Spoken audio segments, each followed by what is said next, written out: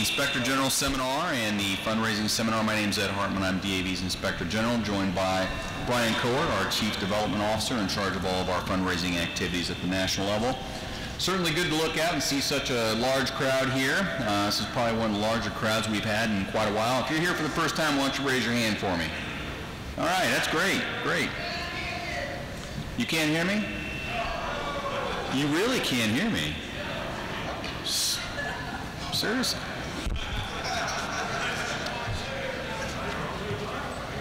I was born at night, but not last night. That's going to be really loud. You sure? Okay. They like it loud? Okay. Is that better?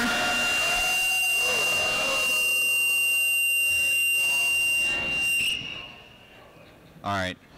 I think we got it now. Is that better? All right.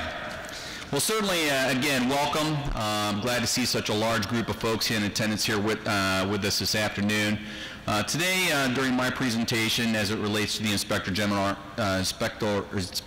Seminar, we're going to touch on several things, most importantly related to DAV finances at all levels, our responsibility, how we raise funds, how we should be expending funds, and also we're going to talk a little bit about our responsibilities as individual members and leaders at the chapter level and department level in terms of identifying and vetting, if you will, potential future leaders of DAV. One of the things I always like to remind people at all levels of DAV is that funds that are donated to DAV entities at all levels are provided by the general public to support DAV's free programs of service to ill and injured veterans and their families, for which we are known. Of course, everybody knows that we've been around for nearly 100 years, and we have a hallmark of service programs for which DAV is very specifically known for, that being our service program, our voluntary services program, transportation network, our legislative efforts, our employment programs. Those are our hallmark programs that DAV is widely known for across the country by the general public. And as an organization at all levels, it's our fiduciary responsibility to ensure that the funds provided to DAV are utilized for that purpose. I always like to express to people and try to explain to people that when people give money to DAV, it's not our money as an organization. It's the general public's money that they have provided to DAV to use in a fashion that they see fit to help promote service programs to veterans in their communities. So when we lose that public trust, then obviously the funding and the financial support that's provided to all of our chapters and departments across the country goes away. So it's very, very important that we use the funds that are contributed to us as an organization at all levels on our federally chartered purpose of providing service to ill and injured veterans and their families. That being said, how do we get our funding at all levels of DAV? Again, of course, as chapters primarily, a majority of our chapters are involved in forget-me-not drives in your communities. And just as a reminder, I shouldn't say several years ago, about 3 years ago, we amended our Constitution and bylaws that allows for chapters in their local communities to conduct forget-me-not drives throughout the entire year, so long as it doesn't exceed 7 days during the course of the year. Previously, it read that a chapter can do 1 forget-me-not drive during the course of the year for a period in concession that does not exceed 7 days. So that really limited the opportunities for chapters. They had to identify one particular time during the year in which their chapter was going to benefit the most from conducting their forget-me-not drive. A lot of folks decided to do it on Memorial Day, the week of Memorial Day, the week of July 4th, the week of Veterans Day. Now we have the opportunity to kind of break that up so we can have a forget-me-not drive for a couple days over Memorial Day, a couple days over 4th of July, a couple days over Veterans Day. And of course, if there are unique opportunities in your communities throughout the course of the year that allow you to become involved, whether it's a county fair or something, you're certainly able to take advantage of that as well to maximize DAB's exposure in your community, and also in turn be able to collect more money during the course of the year. The Golden Corral Military Appreciation Mondays, of course, is a relationship that the national organization has created and fostered over the years with Golden Corral. This provides the opportunity for chapters and departments to participate in Golden Corral's Military Appreciation Monday events. Now, keep in mind, and we have to remind people of this each and every year, that this relationship and this program has primarily been developed as a department fundraising program. Now, obviously, departments do not have the manpower, the individuals, the number of people that it would take to go around to each and every Golden Corral restaurant to support and collect funds on those Military Appreciation Monday weekends. So therefore, they rely upon the departments in the local communities to assist in those endeavors, and of course also benefit from their participation in those Golden Corral Military Appreciation Mondays. It's also the discretion of the department to allow chapters to, if they so wish, to collect and receive and retain all of the funds that the chapter brings in for those Golden Corral Military Appreciation Monday events.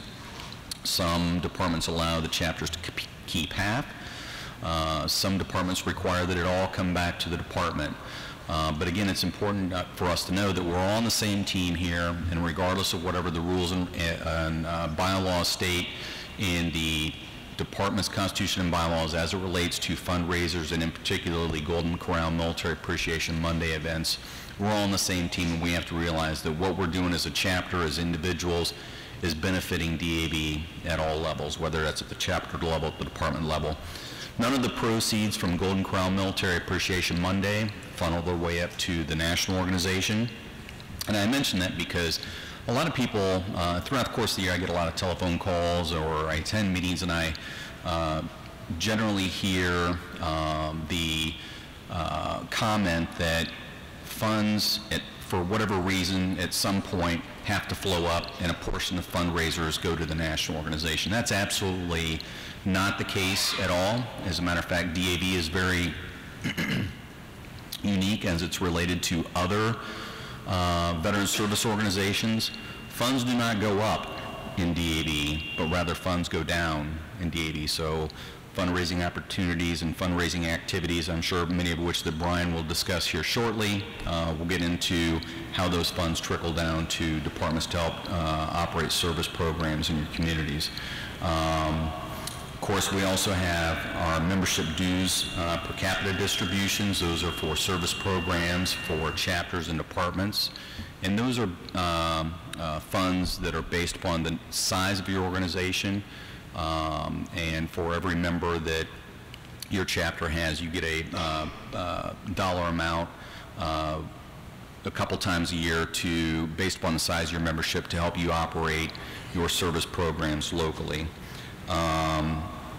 One of the things that if you were at the business session this morning, or if you were at the National Executive Committee and the Board of Directors meeting on Friday, you will have noticed that the general life fund for the membership fund is declining, is depleting. That fund is losing money, and of course that fund needs to be replenished because that money comes directly back to departments and chapters to operate its service programs in the community. So that was the reason, if you were in the session this morning, there was a resolution that was proposed that was going to increase the amount of life membership to a flat amount of $300 for every member regardless of age, with the exception of those that are 80 and over, of which those will still be offered for free. That will stabilize the life membership fund and allow that life membership fund to continue to make those disbursements to chapters and departments to fulfill its obligation of providing service programs in the community. Approved fundraisers at the chapter and department level. Of course, we have many chapters, we have many departments to get very creative in their fundraising activities in the community. A lot of chapters, a lot of departments host golf tournaments. A lot of chapters, a lot of departments have raffles. They raffle off certain events. I can tell you that there are a lot of chapters that purchase four-wheel drive, all-terrain vehicles. Some have even purchased cars at a discounted rate and sold raffle tickets that have been proven to be great fundraising programs for chapters and departments. But the key takeaway here is that obviously any fundraising activity, with the exception of Golden Corral Military Appreciation Monday and our Forget-Me-Not drives, must be pre-approved by the Department Executive Committee if it's a chapter intended fundraiser. And in turn, any department fundraiser at the state level would need to meet the prior approval of the National Executive Committee prior to the implementation of that program. One of the things that, as a bullet underneath that item, talks about the use of DAV's name and logo associated with fundraisers. Just because an entity, whether it be a chapter or department, gets the approval of the appropriate governing body to host a fundraiser does not extend the approval of that chapter or the department to authorize a third party the use of DAV's name or logo, both of which are trademarked. If you're working with another entity, such as a golf course, if you're doing a golf tournament, and there's going to be the opportunity for the DAV seal or logo to be associated with banners in the communities or flyers in the communities promoting the golf tournament, any usage of the DAV seal or logo for the purposes of fundraising must meet with the prior approval of the National Executive Committee. So even though it may be a chapter sanctioned fundraiser, which would require the approval of the department, if the logo or the seal is going to be used in conjunction with that, or planned to be approved, or planned to be used in conjunction with that, the National Executive Committee would also need to approve that proposed fundraiser and the use of the seal or logo. Online solicitations, this has been a hot button topic over the last many years, of course, with the everything being online, everybody being on Facebook and Twitter and GoFundMe. We have to realize that as DAV chapters and state departments, we're only permitted to operate in our chartered territory. And our chartered territory is very specific if we're a chapter to the city that we operate in, where we're chartered. If we are a department, we are only permitted to operate and raise funds in the state that we are in. By virtue of allowing fundraising to be conducted online, you are by far exceeding your chartered territory, because now you are soliciting and receiving donations from all over the country. The only entity that is permitted to conduct any online fundraising activity, obviously, is the national organization, because as a national organization, we're responsible. We have the chartered territory of the entire United States.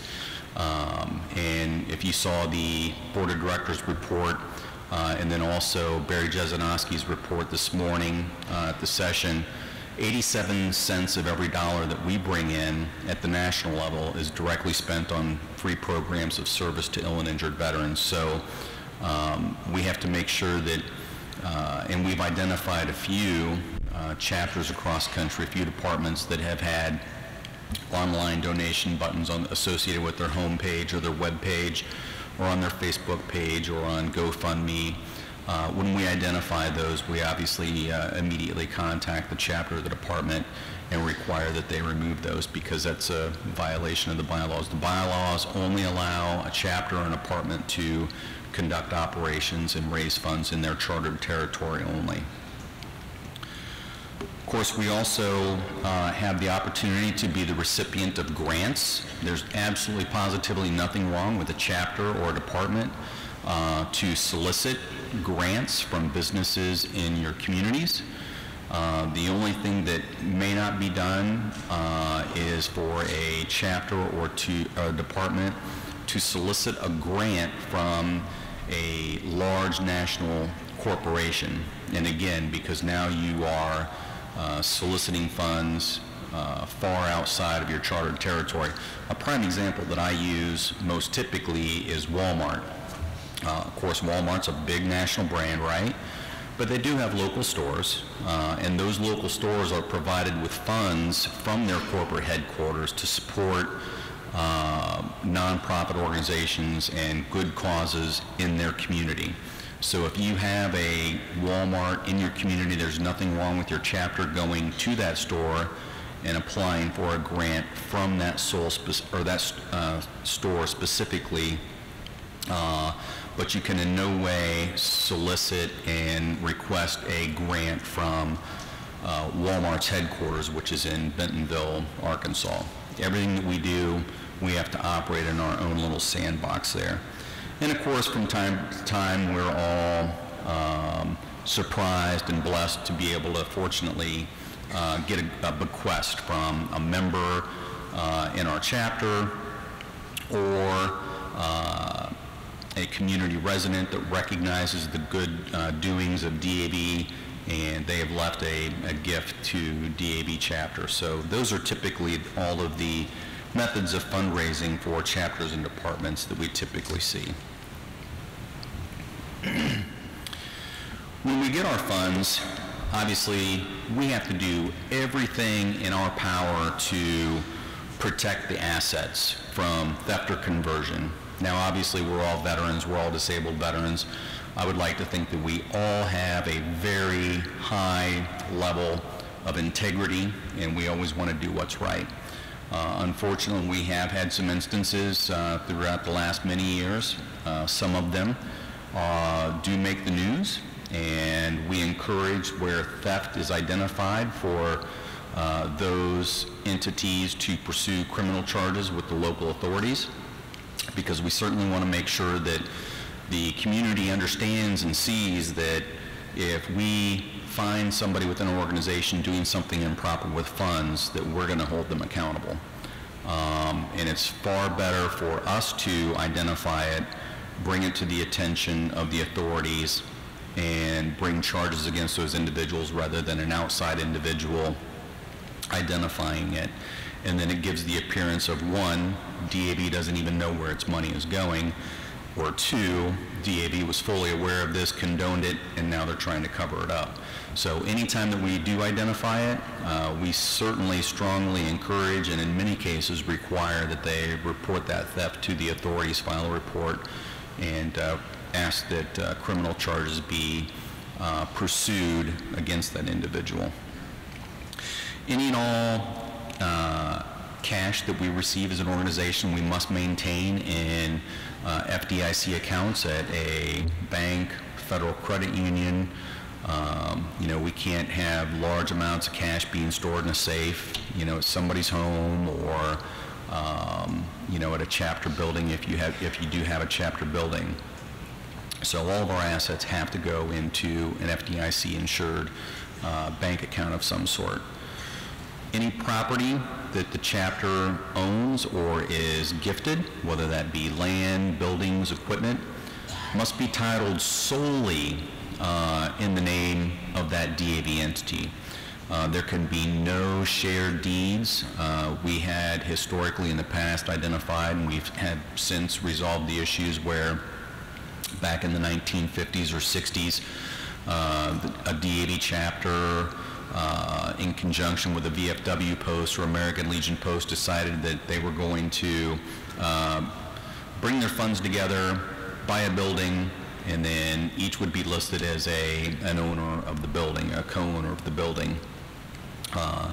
Those always lead to problems, and that was never permitted within DAB's bylaws, simply because we have to ensure that any and all property that we have is titled solely in DAB's name to prevent any mismanagement of property, any theft of property.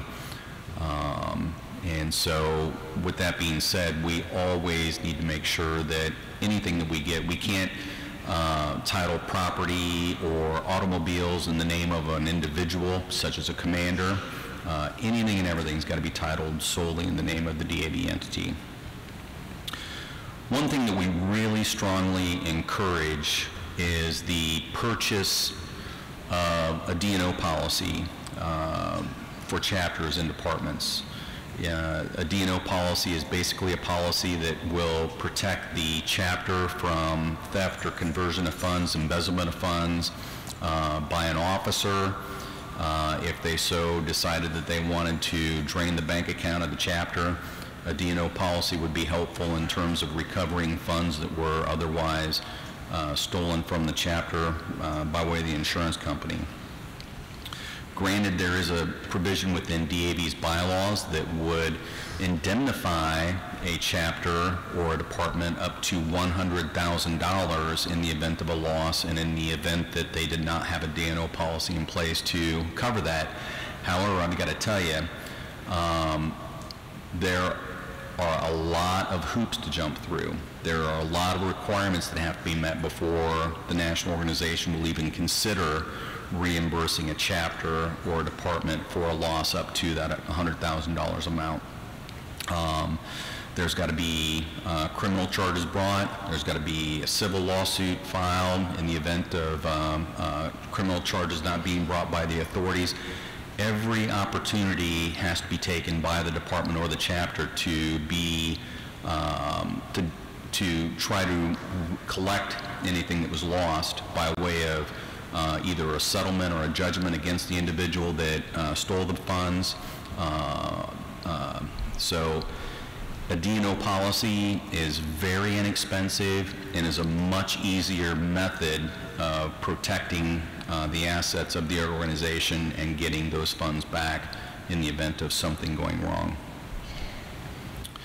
It's also our obligation to ensure that our treasurers have a very strict accounting of expenses and disbursements of the organization.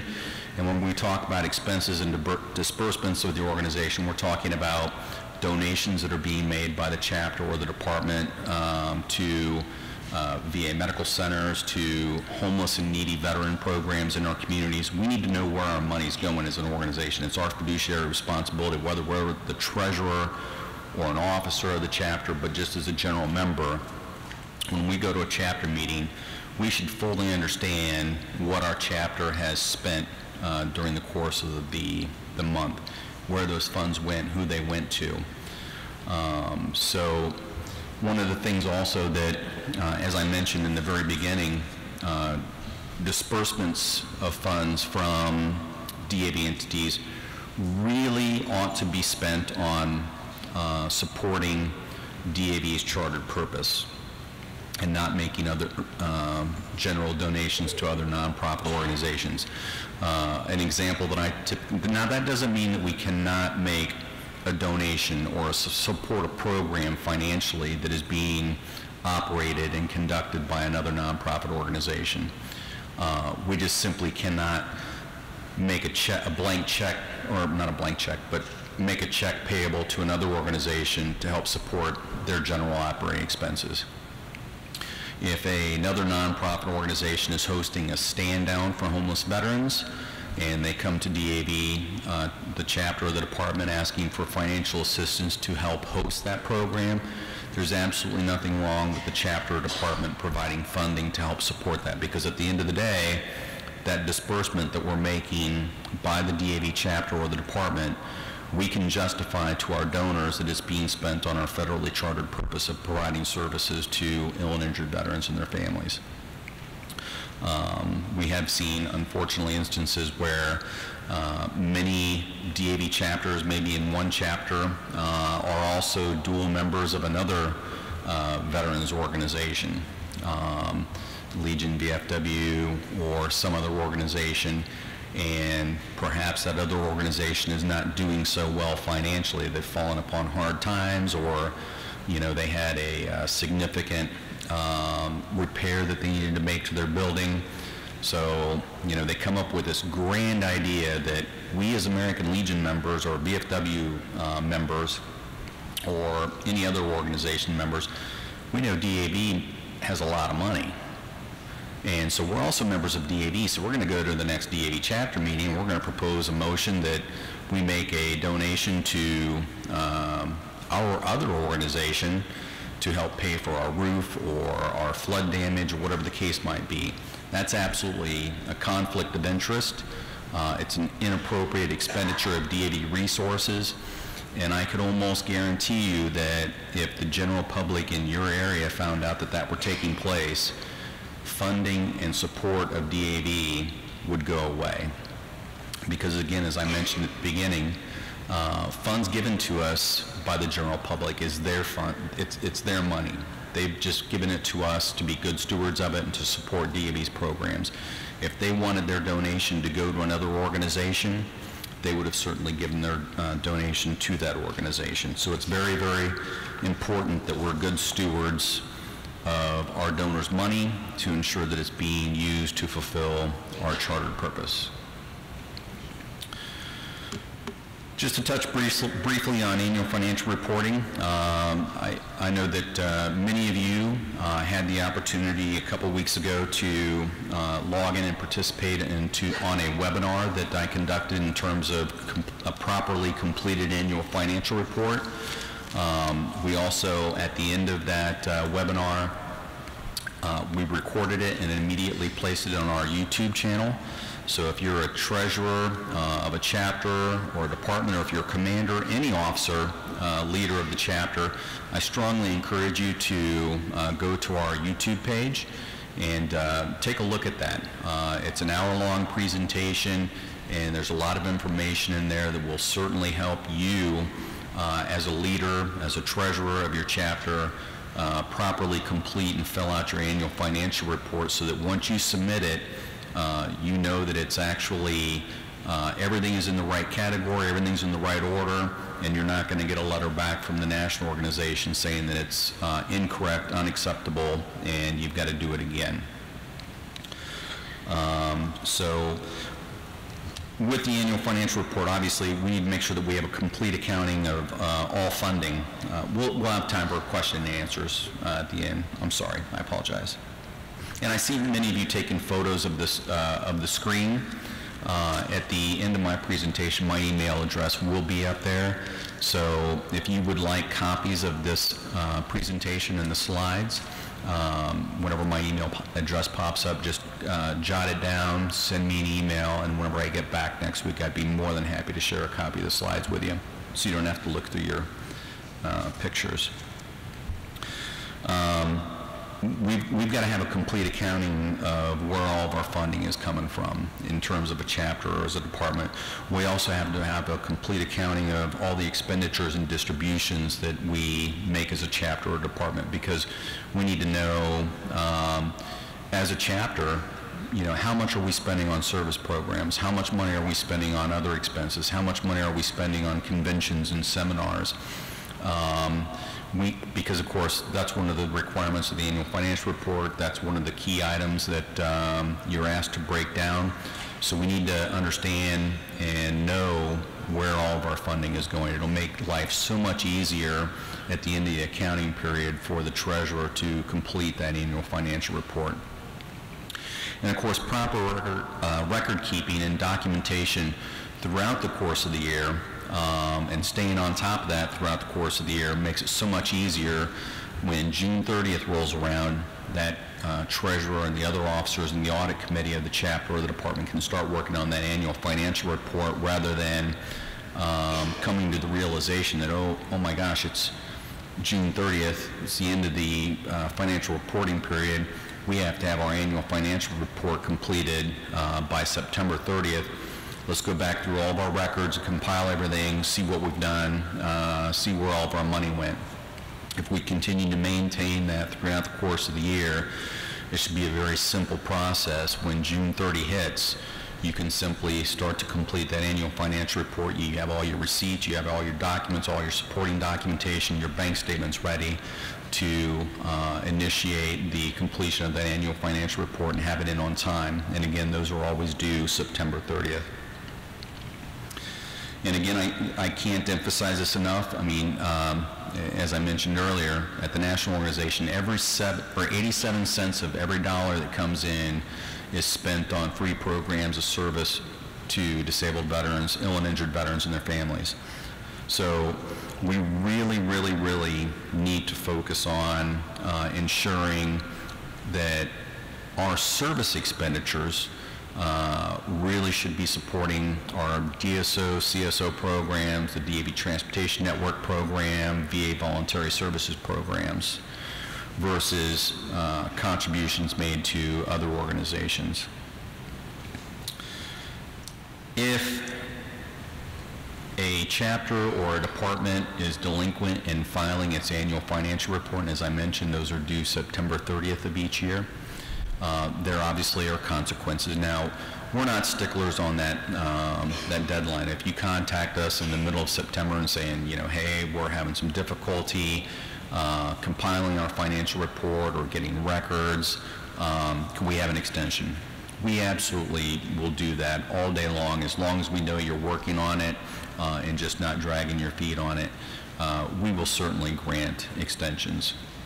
However, it's very important to keep in mind that if your department or your chapter submits a grant request to the Columbia Trust to help support a program that you're operating, whether it be your HSC program, whether it's to support and help pay for a van that you want to utilize for your DAV Transportation Network, the Columbia Trust cannot consider a grant application until they know the financial position of the chapter or the department. And so if we don't have your annual financial report whenever it's time to order vans, or at the time that you request a grant from the Columbia Trust to support your HSC program, obviously those grants will be delayed because we have to have those annual financial reports to have a current understanding of the financial picture of the chapter or the department. And obviously, as we all know, DAV chapters, DAV departments are all a part of the parent organization, the national organization. All of our charters are issued by the National Executive Committee. All of our departments, all of our chapters fall under our IRS-issued group exemption number. And because of that, it's the parent's responsibility, or in this case, the national organization's responsibility, to have an understanding of what chapters and departments are doing, which is the primary purpose for the completion of annual financial reports. You know, a lot of people say, well, why do we have to provide these financial reports to the national organization? Why are you so interested in what we're doing? It's not, for a couple of reasons. It's not so much that, you know, we're, you know, micromanaging you, but A, we have a fiduciary responsibility to the Internal Revenue Service to ensure that what our chapters and departments are doing is in line with our federally chartered purpose, but it's also to ensure that DAV's free programs of service to ill and injured veterans in the community are being fulfilled. And that's the only way that we can identify that, is by way of a review of the annual financial report. One of the things that I talked about earlier about purchasing a D&O policy and having a method to collect funds from someone who might have stolen, embezzled, or misappropriated monies of your chapter or department kind of leads me to my final point that I want to talk about today.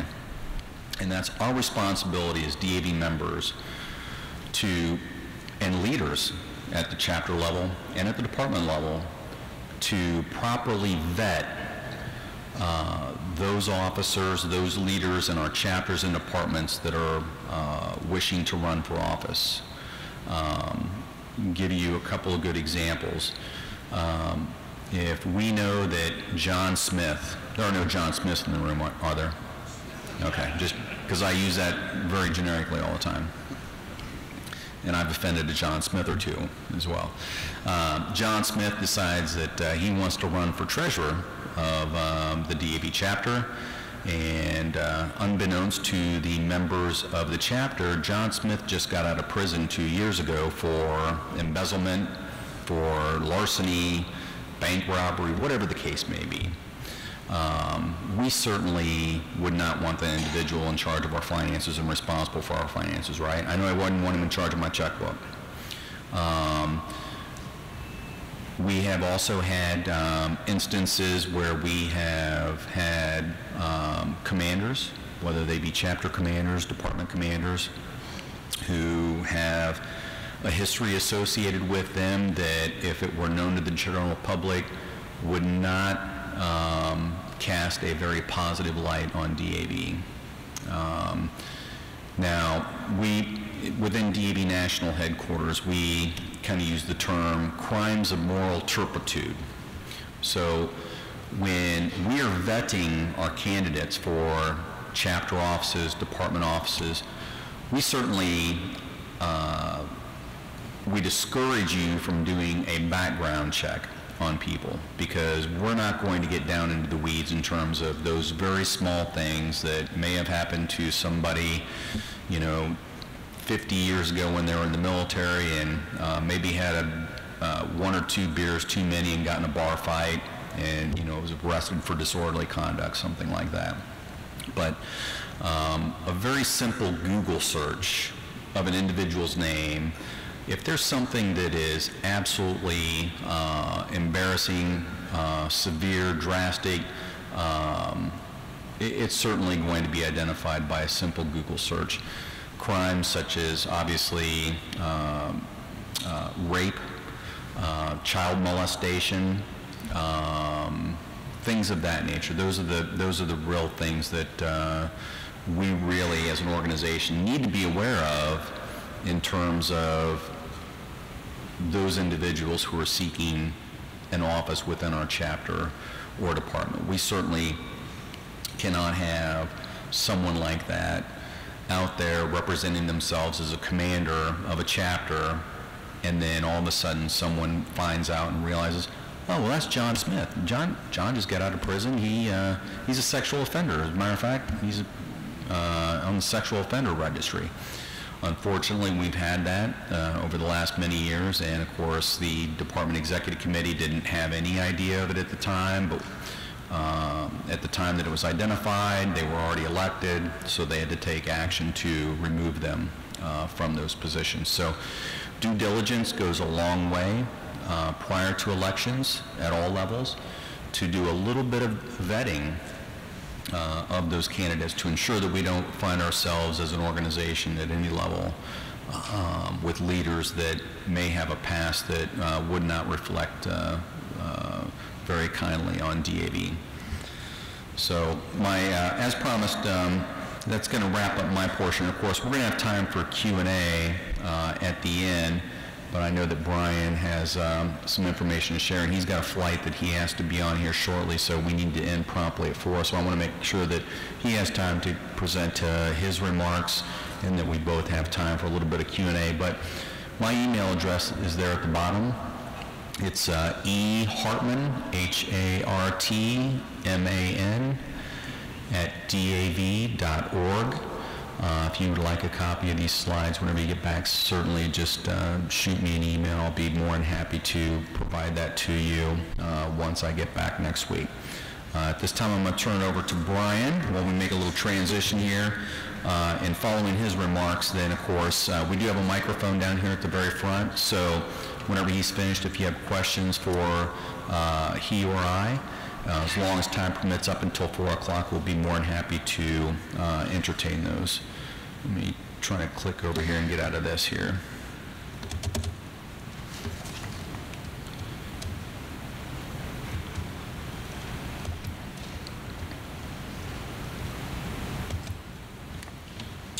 There you go. Thank you.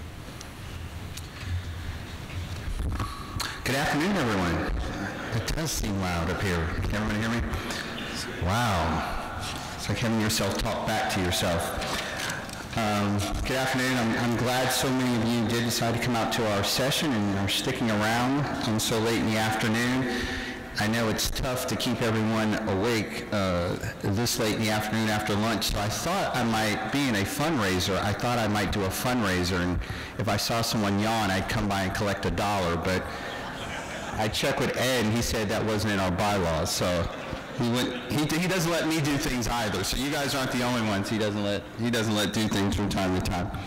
I'm going to try to go through my slides fairly quickly to leave time for questions. I know you guys often have a lot of questions, more for Ed than me, which is fine, but I'll try to go through these somewhat fast.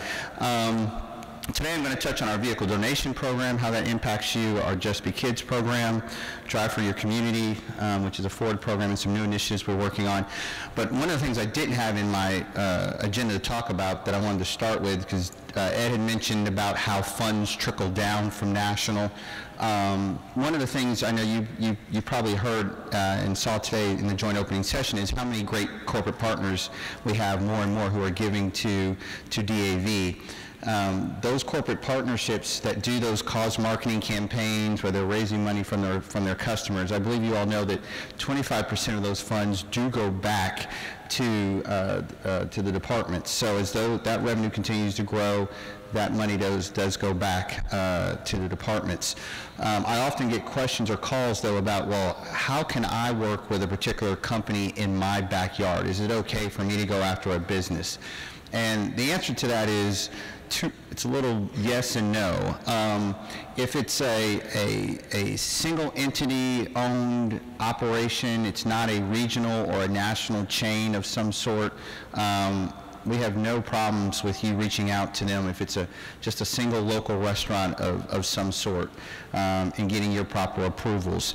It's more when it's a regional or it's a national owned entity where it's multiple stores that may be doing something to support you, that we would like to at least have you all reach out to us just to make sure. We may be already having a relationship with that particular business that you may not be aware of, or in negotiations with a particular business that you may not be aware of. So we would just ask that you reach out to myself, Ed, someone in fundraising, to check with us when it's, as I said, a regional or national. But if it's just a local pizza shop in your neighborhood and that's all they own, go for it. We're perfectly fine with you all doing so. But this year we're probably going to have about $500,000 almost from our corporate partnerships come back down to the departments and chapters, which we're really happy about. So whoa. Talking about our vehicle donation program, this launched 3 years ago, our national car donation program. It's doing extremely well. In those 3 years, we've had about 2,200 cars donated, an average amount of about $400, and we've raised already this year $1 million. We will be close to probably $1.7 million this year raised. 25% of those funds do go back to the departments as well. So some departments, as you see, here's our list of our top 20 states, California and Minnesota, probably over $50,000 are going back to the departments from those chapters, from those donations. Virginia, Maryland, Texas, New York, it's probably going to be close to $25,000 that are going back from this particular program. You can see here some of the typical cars that are donated if you're curious. Ford is at the top, Toyota, Honda, Chevys. What's interesting is it's not a surprise that Mercedes and maybe Lexus are at the high end of the dollar amount, but Jeep is right up there as well, which I'm not quite sure why Jeeps are valued so high, but they're up there as well.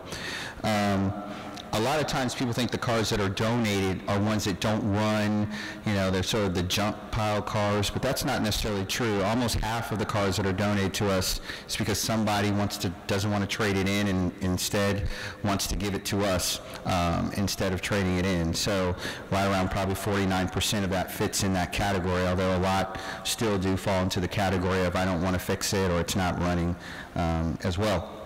We have a toolkit online. If you'd like to join us in marketing the program. We do market the program, but we encourage you to do so as well. It's an easy way for people in the community to support DAV, and the more cars that are donated, the more that comes back to your departments. We have a toolkit online with flyers and email templates and graphics and promotional items that you can use to promote the program. So we encourage you to join us in doing so, and certainly it'll pay dividends in terms of revenue trickles back down to the departments. Just Be Kids. I think you guys are all familiar with Just Be Kids. It's a program that we created about 4 years ago to help provide scholarships to the children at Camp Corral. When we started this, you guys were actually doing this long before National got involved in raising funds. The challenge was that we had no way to account for those funds being raised, and in order to fall within our bylaws, which says all funds must go back to DAV in supporting its mission, we created this scholarship so that the funds could come to DAV, and then we disperse them back out to Camp Corral. So when we started this, National was matching about $100,000 a year in the funds that you raised. That has now increased to $300,000 that National is matching from the funds that you raised. So the first $300,000 raised is matched by National headquarters. In order for us to do that, though, in order to track those funds, match those funds, give you recognition, you must use this form, which you can find online as part of the Just Be Kids toolkit in your membership portal.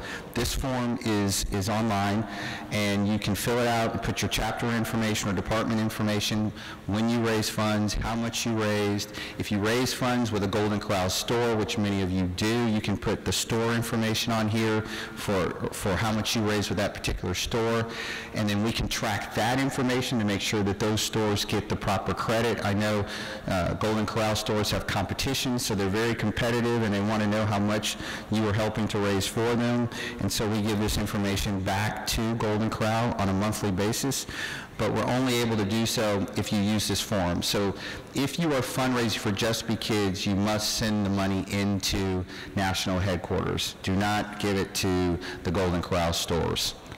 So that we can track those funds. As I've mentioned about the toolkit, there is a bucket that you can order to collect the funds. We have Just Be Kids brochures and materials, so as you're doing fundraisers, you can hand out information about the DAV Just Be Kids scholarship, and it's branded. So you can go out there and order these materials that are out there now. And I think this year, literally, we had about 100 different chapters order buckets. So if you're not aware of those, please take advantage of that, and you can use those. As you heard, I think the other day, this year, does anybody know how much we donated to Camp Corral? Do you have an idea? We donated $840,000 this year to Camp Corral from your efforts. So that's phenomenal, and you guys should feel very, very proud of that. I know Camp Corral is really appreciative of it, and here's all the chapters and departments and individuals that played a role in that. If you don't see your chapter name up there, let me know. But it may be because we didn't receive your form. We will send this out, so don't feel like you have to take a picture. But once you get this, if you don't see your chapter up there, please let me know, because it means that we did not have a record of your funds being received by National headquarters. The other program I want to mention is the Ford Drive for Your Community program. We've been doing this for several years. I believe many of you are aware this is a great, easy way to raise money for your chapters or departments. But through this program, all you have to do is go to a local Ford dealer and say, I would like for you to be a Drive for Your Community fundraiser for me, and they most likely know what they should know what that means, and pick a date, and they'll say, yes, I'll do that. And on that particular day, anyone who test drives a car, the chapter department will receive $20 for that test drive. So you literally could ask friends and families on that particular day to all come out and test drive. They don't have to buy a car. car. All I have to do is test drive a car, and they'll raise $20 up to $6,000 on any particular day. This is a really, really easy way to raise a significant amount of money, and still we're not finding too many departments or chapters that are taking advantage of this. But there's also a toolkit for this online, which provides, walks you through the process. Once you do sign up, we have banners, we have flyers that you can use. Again, email templates, digital banners to promote the program. And again, all you have to do is get your Ford dealer to buy in. They'll go online and fill out the proper application, and then there's an application online for you to fill out as part of the toolkit that you'll send back into DAV. To date, we've only had 11 departments participate in this program. On average, they're raising almost $4,000, but we would like to see so many more DAV departments and chapters use this program. It does book up fast for the next year, like a lot of different, they open this up to a whole lot of different organizations, and it books up fast for the next year. So almost now, if you wanted to do this, you would have to sign up with a Ford dealer now for next year. So if you're interested, please reach out to us if you have more questions, or just go straight to a Ford dealer and have them participate in this program. This is what the membership portal page looks like, that has the toolkits for Drive for Your Community, the vehicle donation toolkit, and Just Be Kids. All you have to do is go onto the membership portal online and download those various toolkits. Last but not least, we have a couple of new initiatives that we're working on. I wanted to give you a heads up on. I know we're all getting ready and excited about DAV Centennial, so we're going to have a Donate Your Birthday program in honor of DAV's birthday, where people next year can, instead of asking friends and family members for gifts, they can have them donate to DAV. They can just go online and send out an email to their friends and family members, or it's a way to share it on Facebook, and ask them to donate to DAV in honor of its birthday, and in honor of your birthday and DAV's birthday. We hope to have this launched in the next couple of months. You can see the website here, www.dav.org/birthday. Many of you probably picked up some information from our booth, but you'll hear more about this. But just keep in mind, as you have your birthday next year, that you can use your birthday as a way to help raise funds for DAV for its centennial celebration.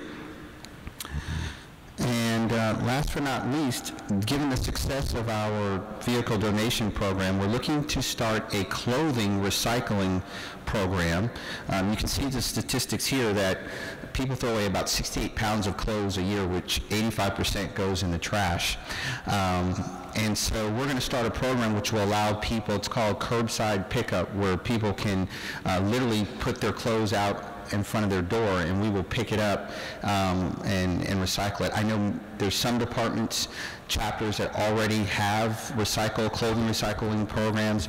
We certainly do not plan to impede on those existing programs in any shape, fashion, or in form. But in the areas where this is appropriate across the country, we will be launching this, which we're excited about, and marketing this. And again, 25% of the proceeds from this will also go back to the departments.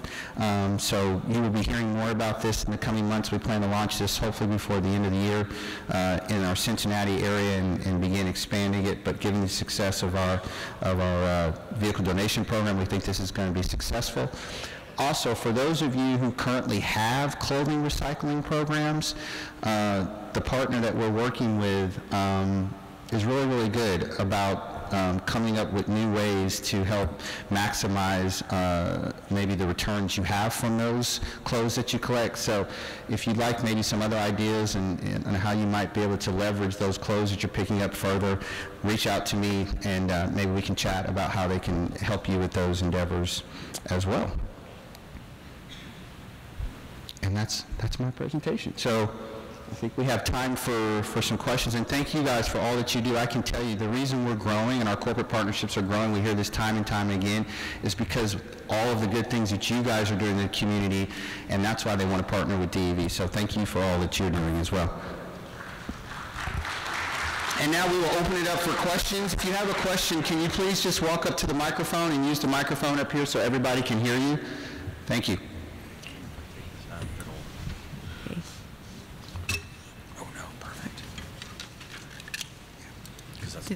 Deb Olson, Department, is it on?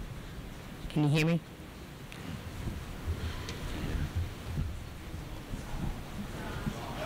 Speak on.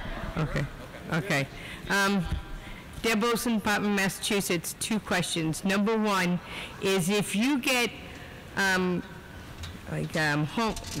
Depot and Lowe's, if you need to replace a ramp on your building, they will come out and help build that. That's a donation of like-kind money. They don't give you cash. Mm-hmm. Can you still do that? They don't give you cash. They come out and they help build the thing. Right. Yes, absolutely. And of course, much like Walmart, Home Depot, and Lowe's, their corporate headquarters provides a certain amount of funding to each of its stores to do such operations. So you're right. It's a value to your chapter. That in-kind donation should be reflected under other income, and so it might be $5,000 worth of supplies to help build a ramp for the chapter. Okay. And my second question is, with the change in the bylaw, which I'm going to assume is going to take place this weekend before we leave, we go from 10 to 25,000 reporting to national. Is that going to take place this fiscal year, or will it be next fiscal year? No, it will be next fiscal year. Now, I'm glad that you mentioned that, Deb, because that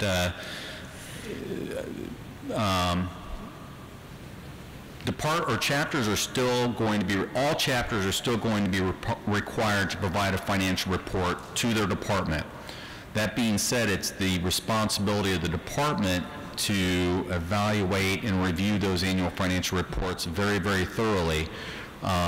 Those that will continue to come to national, we will review those as well. The reason I was asking that is to make sure that we had more than one department inspector to review, and their deputies to review them and make sure that they're geared up and they know what they need to review. Thank you, Deb.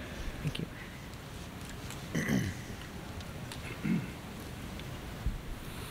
Hello, questions for Ed. Jim Yale, Chapter 20, Department of Utah. Going back to, I'm a little confused on the discussion we had about participation with other nonprofit organizations. In the recent past, our chapters have been involved or been invited to participate with other veteran service organizations to help host a picnic, if you will, to provide funds for the food and tableware and so on and so forth. And also we have been invited to set up our own table, of course, for promotion of the DAV membership. Right. Sharing information to the veterans in the community, what benefits are available and so on, as chapter service officers would be there available. That's the first question. Okay, well, let me answer that before you move on to the next one. So, as I mentioned, there's nothing wrong with making a donation to another nonprofit organization so long as we can justify that donation is being used to further support our federally chartered program of providing free programs or services to ill and injured veterans. That would, to me, would be appropriate. If your chapter feels that it could be justified to the public, that's absolutely fine. The one thing that we can't do, as I mentioned, is just make general, broad donations to another nonprofit organization just for them to operate their programs. Yeah, I understood. And the money would be strictly used for the purchase of food to feed the veterans and their families. Certainly fine. That would come to the event. Okay. Because there are several organizations there that offer their services to the veterans in the community as well. Understand. So that's the first question. The second one, in that same event, we would set up our own table, for example. We often will have our own T-shirts, hats, and so on and so forth that we use for funding for charity drive, which we've already had approval from the department to do that. And the money, of course, goes back to the veterans in the community. And under that same umbrella, hospice, we don't want to give the public the idea that we're in strictly supporting this other organizations by doing so. So what's your take on that? Well, I mean, as long as you have your own separate table and that table is solely DAB, I don't think that there should be any confusion by the general public that you're there supporting everybody else, because it's very evident and very clear that you're there representing DAB. So I think you're fine with that as well. Okay, thank you. Okay, you're welcome. Good questions. Stan Gano, Chapter 2, Department of Washington. 2 questions. One, funds in an FDIC account. My understanding is Charles Schwab, Edward Jones, things like that. My understanding, they were not FDIC accounts. Well, those are investments. So we're talking about the liquid, ready assets that are available to the chapter, such as a Okay. checking account, So savings account. long-term investments were okay. Right. So long-term investments are certainly fine, obviously, because they're not going to insure a loss, right? Correct. The other question dealt with vetting of new officers or potential officers. Are we going to get into any kind of trouble on a personal basis with rumors getting out and things like that? Example, I know there have been officers in the past or members in the past who have ran for office who have had convictions for things that you really wouldn't want them to be officers for. Right. How do you kind of stop that from happening, because they may be nominated off the floor, and then what do you do? Well, it's a matter of making if someone is nominated off the floor, it's a matter of us making the membership aware of that issue. Now, there should not be any fear of retaliation or lawsuits, because again, criminal records are public records, right? Correct.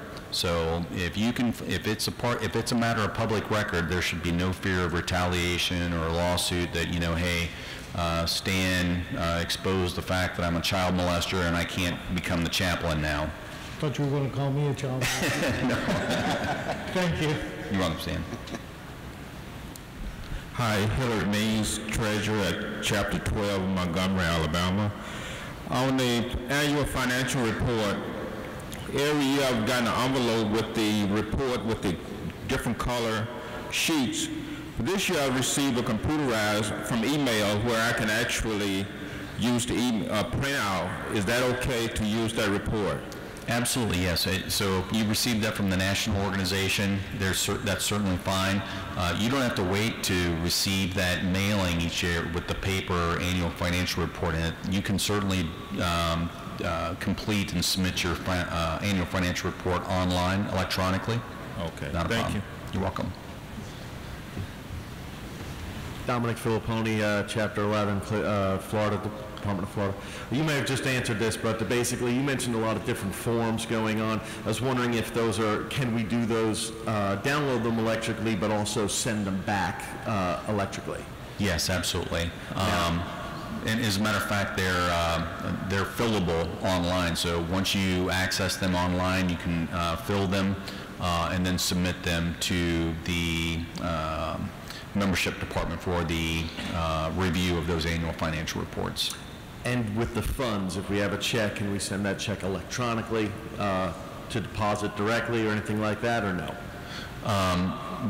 Well, let me ask you, why would you be sending, are you talking about funds for like Just Be Kids? Yes. Okay. I'm not sure. Yeah. How would you do that? Yes, on the form at the bottom, there's an address, and an accounting, it goes to our accounting department. So yes, you can just stick it in an envelope to that address. I wouldn't do cash. You can send a check though, yeah. No, instead of a check, like, we could electronically transfer the funds. Like, we'll get the checks Yeah. from the bank when we cash in the cash, and We can take that. Just reach out to me and I can walk you through. We can certainly do that. Thank you, Yeah. sir. Walter Bell, Nashville, Tennessee, Chapter 3. I went to a Ford dealership, and I went to a Ford dealership in Nashville, and they said they had no idea what I was talking about. Is there a form that I need to take? How do I follow up on it? Whenever we do hear that from time to time, and every Ford dealer is able to participate. If you ever run into that, please let me know, and I'll get you in. I'll forward it on to the appropriate Ford contact to make sure that they reach out to their dealership and inform them that they are misinformed. So just let me know, because every Ford dealer is able to participate in the program.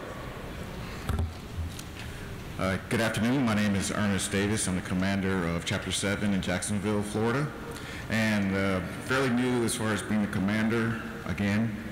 Can we use check cards from our Navy Federal instead of using these painful checks and try to get things going? I'm from the new age, I guess, kind of young here. I hope I am, but I'm trying to get with the times to make things happen.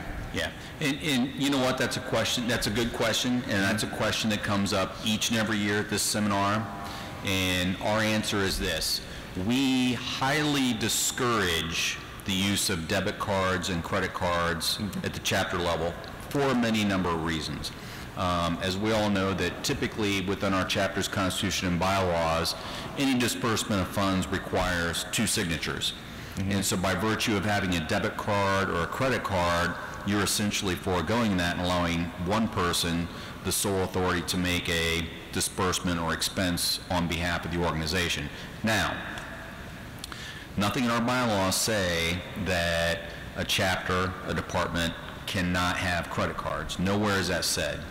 But we do certainly strongly discourage it, because in those instances where we have identified theft, it has typically been by way of a commander or a treasurer that has had a debit card or a credit card in the name of the chapter that has absolutely drained them dry without any knowledge of the membership.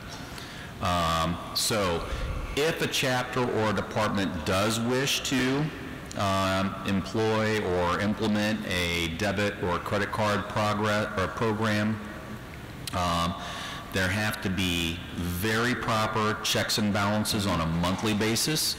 That means that if an expense is incurred and paid for by a debit card or credit card, a receipt needs to accompany that to validate the expenditure with the treasurer and with the body each and every month.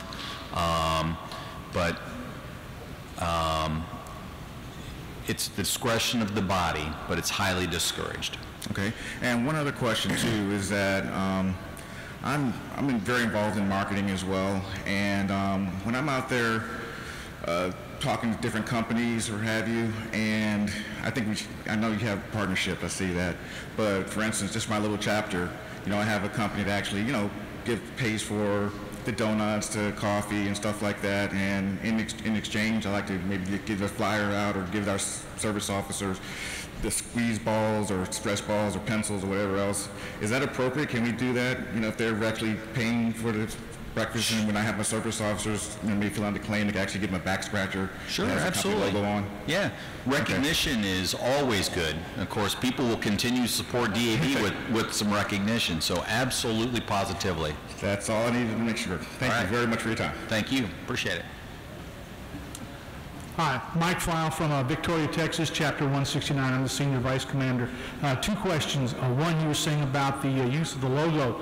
Is just the letters DAV, is that registered, or is it the colors black, and green registered? The acronym DAV, the name Disabled American Veterans, the seal, which is the Lady Columbia, the oval seal, and the block DAV, the green and gray that we typically see, those are trademarked. So if I go to a company and they say, we're going to put a flyer out for you, and they put DAV in red, white, and blue, that's not allowed? That's not allowed. That's correct. Okay. Now, it's allowed as long as you get the approval from us that, says, hey, we've got this company wants to do a fundraiser for us, or we're working with them to do a fundraiser, and this is the flyer that they propose to use. Okay. As long as you get NEC approval, that's certainly fine. Now, we would not approve a red, white, and blue DAV logo. Now, a way to get around that is without the particular specific use of DAV's name, logo, any of our trademarks, if a company wanted to do that with the intent that the proceeds go into your chapter, they can simply say proceeds of this event are going to benefit disabled veterans in our area. Okay. That's pretty much what we're doing. Yeah. Okay. Okay. Okay. Question number 2. USAA is a big sponsor for 5Ks every year, and now they knocked it down to one 5K in Cincinnati, Ohio. I really don't like that because I've always enjoyed walking them. We in Victoria, as our chapter, we want to do a fundraiser do a 5K there, and it's not going to be real big, but it's just there in Victoria County in Victoria. I talked to the USA reps there yesterday, and they said, yes, contact us, and maybe we can help you get some finances. The closest USAA subsidy there is in San Antonio, which is like 2 hours away. Would I be able to do that or not?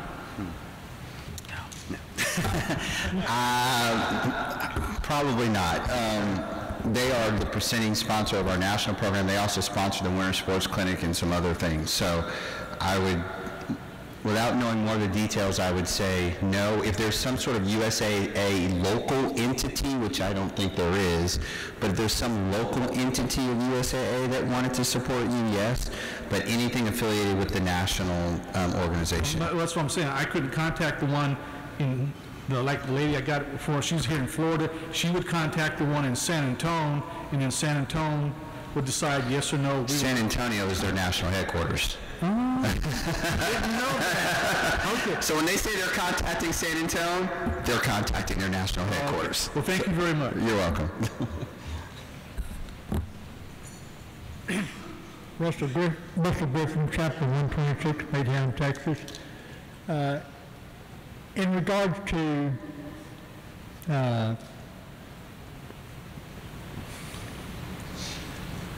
media solicitations, the Forget-Me-Not, Camp Corral, and Veterans Appreciation event that we support every year, I advertise on social media. Am I out of bounds there? With the use of social media and fundraising announcements, if you will, like on Facebook or Twitter, if the chapter is hosting or is going to have a Forget-Me-Not drive in front of the Walmart, there's nothing wrong with making a posting on your Facebook page or Twitter account or other social media account saying, hey, DAV Chapter 136 is going to be in front of Walmart on Saturday collecting funds for Forget-Me-Not Drive. Come out and see us and help support DAV. That's certainly fine. The thing that so you can announce the event and tell people where to go to support it, but you can't have a method for them to donate online. Okay. Yeah. Right. Yeah. Very good question. Thank you. Thank you. Dwayne Ramey, Chapter 20, Virginia Beach, Virginia. The question about Just Be Kids. In the case, I know you made the statement that don't let Golden Corral send the money. In the cases there, when we're supporting Just Be Kids, in the Golden Corral event, the Camp Corral event, Camp Corral event, they take all the monies in.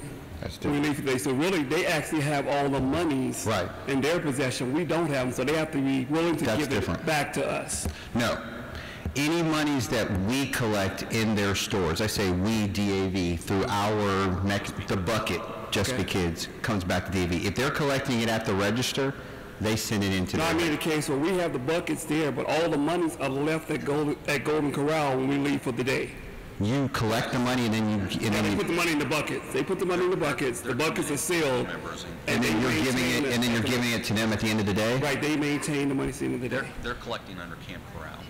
No. Going in and collecting under Camp Corral. No, he's saying their members are going in under DAV and using our buckets, and then they give the money to Golden Corral at night. Please don't do that. You should at night, you take any money raised with you. Do not give it to Golden Corral. Okay. You keep it, and then at the end of the campaign, send us one check for the total amount that you raised from your bank account. Do not give that money to Golden Corral. I don't know if you want to reiterate that. And just to mention that, or to expand on that a little bit, obviously, as Brian mentioned in his presentation, Golden Corral has its own nonprofit organization, Camp Corral. Right. And so their stores participate in raising money for that nonprofit organization. Right. Now, there are many chapters, and because of the relationships that the Golden Corrals have with DAB, they say, hey, come in and help us with, raise money for our Camp Corral campaign. Right. And we do that, but we shouldn't be doing that under the banner of DAB. So we shouldn't be wearing DAB apparel in there. We shouldn't be bringing in DAB canisters for that. That's why Brian mentioned we created Just Be Kids, because we can go in, raise the money under our program, and then we send it off to Golden Corral. Okay. Thank you. All right, thank you. Norm Crawford, Kokomo, Indiana, Chapter 28, Treasurer. This is fundraising question. Is there any outlets for fundraising for a building or to purchase land for a chapter? No. Here's the thing is, obviously, I mean, we have a requirement and we have an obligation to spend our money on service programs, so we cannot self-restrict any funds coming into our organization for, per se, a veterans or a building. We have to spend our monies as we bring them in for our service programs. So we can't self-restrict creative funds solely for a building. We all know that our constitutional bylaws only allow any DAB entity, to include the national organization, to only accumulate no more than 3 times their prior year's annual operating expenses. So if you had operating expenses, all of your expenses last year at your chapter totaled $5,000, just for simple math, you guys can only have $15,000 in the bank at any given time. Whereas if you had this separate account over here for a home that had $60,000 in it and you're trying to build it up and build it up, that would put you in violation of that, and you'd get a letter from the national organization saying you're in violation of the bylaws, you got to spend money. But no, we cannot self-restrict funds specifically and solely for a home. Now, if somebody came to the chapter and said, I want to give you this building for you guys to operate, that's certainly fine. Take that all day long. But you can't slowly accumulate self-restrict funds and continue to build money solely for the purchase of building. There's no separate funding for buildings or purchase land for chapter? Correct. Okay. Correct. Thank you. You're welcome. Thank you. Good afternoon, sir. Jeremy Barata, Chapter Number 2, Clifton, Department of New Jersey. Question for you earlier. You were speaking about territory and fundraising in territories. So the question I have for you is, if a chapter receives, let's say a chapter receives a check from a local business that is not specifically maybe in their territories in a neighboring town that might fall in another territory, something like that, what does a chapter do with that check? Are they allowed to keep that check? Do they have to send it back? No, you keep it. That's, you know, that's the discretion of the business owner. That's their obligation to determine who they want the money to go to. Now, it'd be different if the chapter went out to that other that entity in another chapter's territory and requested the money, but they didn't. It was a gift. It was a grant. The difference between fundraising, where you're making an appeal, making a request for the funds, versus just receiving the gift out of the blue. That's certainly fine. So if you're in town X and a business from town Y just sends a check at the end of the year, if they're doing their whatever, you can keep that check, even if it's not in your territory. Correct. Thank you very much. Thank you for clarifying that. Mm-hmm. Dave Rust, Treasurer, Chapter 40, New Bern, North Carolina. My question is, you were talking about the credit card and debit cards. You say you highly recommend not having them. Is the department allowed to tell you, no, you cannot have them? It depends. If it's outlined in the department's bylaws, then they certainly have the authority, because, of course, we have to remember, we all have a parent, right? So chapters have the parent organization of the department. The department is the subordinate unit of the national organization, and everybody's underneath. If there's a provision in the department's constitution or bylaws that says no chapters will have credit or debit cards, then they can enforce that. And remember, those constitution and bylaws are approved and adopted by the delegates as a whole throughout the state of North Carolina. So that's the governing document for every chapter in the state of North Carolina. Okay, thank you very much. You're welcome.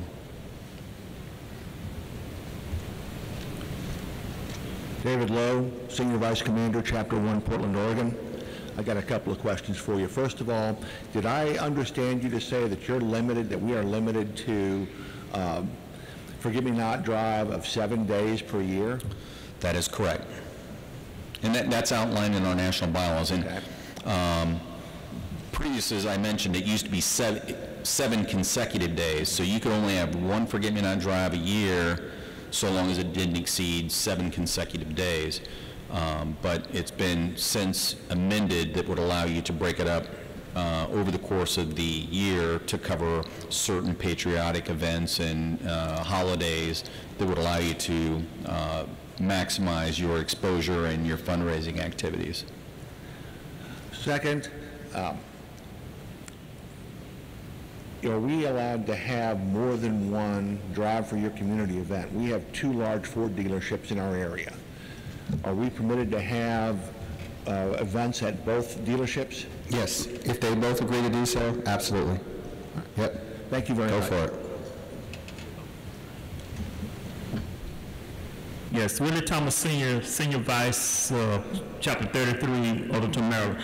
I have 2 questions. First one, we was having our Forget-Me-Not Drive just a few weeks ago, and there was a guy there, a veteran that owns a business, and it's not in our area, but he wanted us to come out and, I guess, set up some tables representing veterans, I guess, because a lot of veterans, I guess, buy motorcycles and stuff. And if it's not in our area, what are we authorized to do at that place? Well, let me ask you, is there another chapter that is in that chartered city? Mm-hmm. It would be obviously, and again, I always use the term sandbox. We all have to operate in our own little sandbox. So the appropriate thing to do would be to contact that, first and foremost say, thank you very much for the invitation. We do have a chapter that is in Baltimore, just as an example. I'll pass that information along to them and see if they'd be willing to come out and support that. Okay, even if he invited us, we can't? Yes, exactly right. Because you're going to crease Mill Will with that other chapter, I promise you. Okay. And the other question is also at the military base, Fort Meade, there's a lot of people, military, they don't, I have no cash, I have no, check or nothing. Is there any way we can take credit cards? Because a lot of military now, they don't take cash. Even when they go buy a soda for 50 cents, they debit card it. Well, of course, that would require the chapter to develop some kind of banking mechanism that would allow for it to accept credit cards. Now, it can't be for the purpose of doing it online. So if you're familiar with the Square, the Square, yeah, that's certainly fine as long as it's a hand-to-hand transaction and not something that's done over the telephone or online. That's fine. So we could probably use that Square buy with the chapter's money, and then it gets become the property of the chapter? Yep, goes right in the chapter's account. Okay, but we can buy it with funds from the chapter, though, is what I'm saying. And oh, yes, I understand what you're saying. Yeah, and again, as long as the chapter approves it, because all expenditures of the chapter must meet with the approval of the chapter. Because I myself must have missed a couple hundred people saying that, so if I throw them offline, hey, no problem. Yeah. Because, you get them easily, too. That's how you get the membership easily, because they can do the credit card. They love the option, so that's a good thing to do. Yep. All right, so we can do the Square, because my commander wasn't sure that we could do it. Yep, absolutely. All right, then. Okay. Okay, thanks. You're welcome. Thank you. Thomas Wells, South Carolina. My question is, my district, when you're trying to raise funds for your district, because it seems like we have our hands tied because I have 3 states, what is their suggestion, and what will keep us out of jail and out of trouble? Well, first of all, that's a good question, and I know that we've addressed this before, and particularly your district. Districts are not chartered entities of DAV. The only chartered entities of DAB are chapters, departments, and the national organization. So therefore, the only entity that is permitted to conduct any fundraising activity are those chartered entities. A district is not a chartered entity, so therefore it cannot conduct any fundraising activities. It cannot maintain a bank account in the name of the district because there's no EIN number associated with it because there's no charter.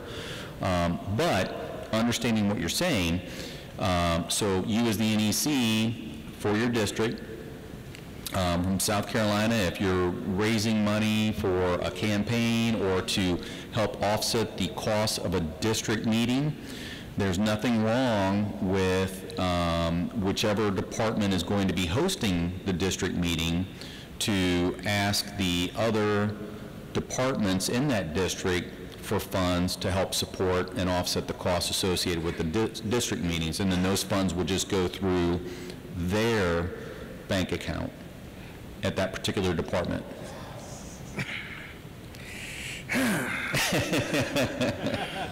But we're supposed to have a district convention.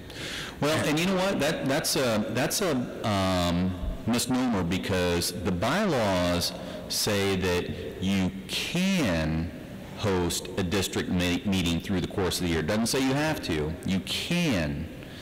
But if you want to, then obviously the logistics and the scheduling, the contracting with the hotel is all got to be done by you.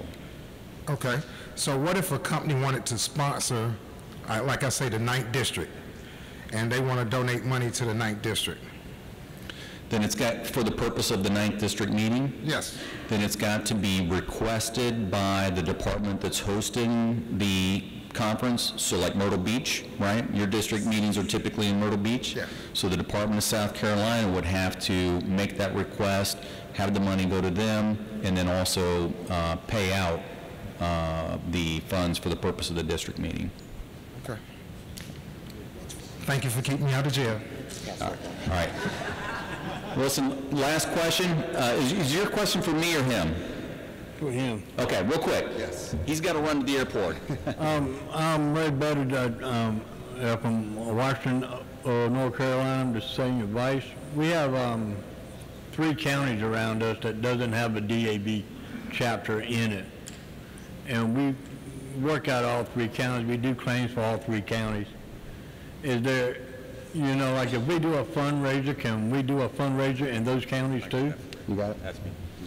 That's actually one for me. So if there are no chapters in those other counties, obviously you need to get the approval of the department to go into those counties and do those fundraisers.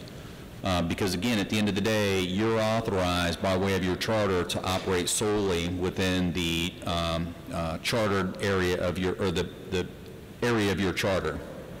If there's no other DAB representation there, the department would have to make the determination whether or not they want your chapter, or if there's another chapter that might be more local to that area, the opportunity to do that. So the answer to your question is, if the department executive committee approves it, you absolutely certainly can.